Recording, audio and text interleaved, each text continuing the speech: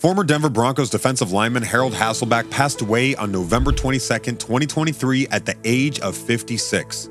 Hasselbach had been diagnosed with metastatic mucinous adenocarcinoma according to the family.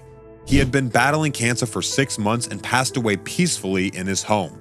Hasselbach was a key member of the Broncos' back-to-back Super Bowl championship teams in 1998 and 1999.